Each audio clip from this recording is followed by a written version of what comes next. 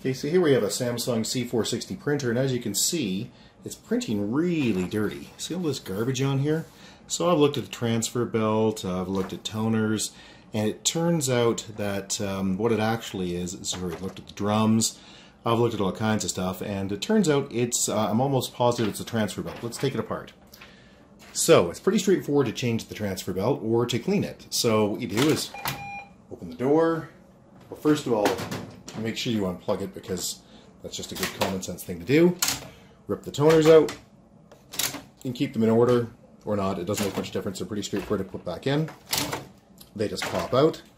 Put your hand in on the side here and pull this out with your fingers. Slide it out. I'd suggest you empty this out. This is your waste toner bottle. Just take it to a garbage, tip it upside down, and bang it out.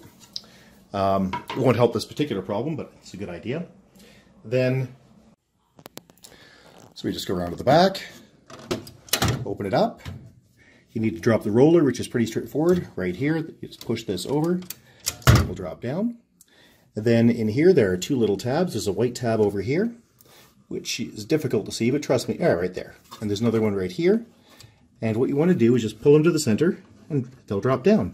So let's do that. Pull it down, pull it out, and boom, it just drops down. See that? That's that little guy right there. And let's do the other one over here. There it is. And drop down. So just these little guys here. Now you can go back to the front. Put your hand under this label. Now, if you see this label at the back, it means that the Samsung printer you have needs to be pulled out from the back. But it's the same process. Put your hand in here and just pull it out. There it is. The printer I have, which is a Samsung 460, pulls out from the front.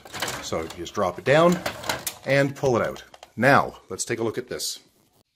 That is not good. So you can take a soft cloth and wipe that off.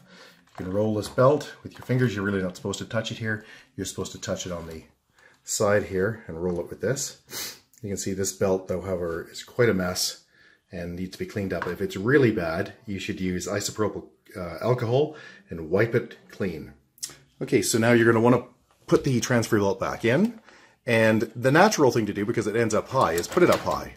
But you don't have to, because there's a little guide here and a little guide here that if you just push in the bottom, put it in low as you can, it will catch, and then you just pop it up.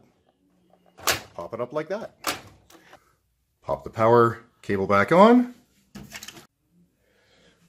Okay, then you take your transfer belt, carefully put it back in flat, and again, don't look too carefully. If you do, you'll end up trying to guide it. Don't do that, just put it in, it will slide in. If you have the guides built in, you'll be on your way. Transfer belt back in, waste toner bottle, which you should have cleaned out, not required to, but you should.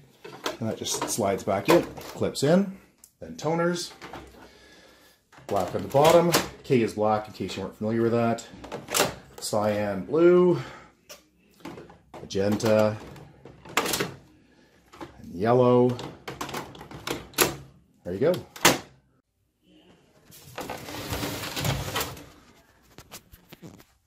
So then we go back to the back here and we pop these little tabs back up. So where is it? There's one there. And you just pop it up and over. This one is a little more tricky. It's up and you have to sort of squish it over a bit. There we go. And you can see it actually hooks on there. I don't know if you can see that very well, but it looks okay to me on the camera. So yeah, that's it. This you can close with the door, but I like to close it in advance. That's the roller. There it is. Then always a good idea to plug things in. So I'm going to plug that in. And then let's power it up and run a test. So we're just powered it up, run a test, and look at that. Clean as can be. No garbage on it.